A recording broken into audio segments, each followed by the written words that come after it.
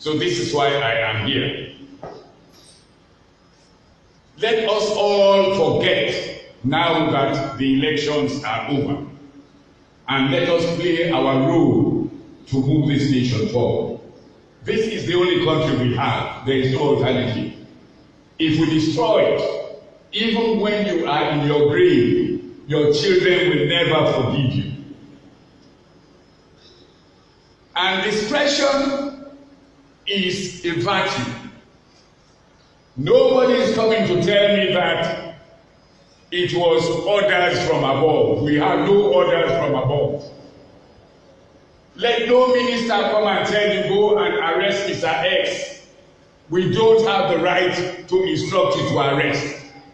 All we can do is to lodge complaints. You investigate. If in doubt, you refer the matter to the DPP's office for advice. But if you go and interfere with the liberty of an individual or individuals on the directives of a minister, you have yourself to blame. I will not defend you.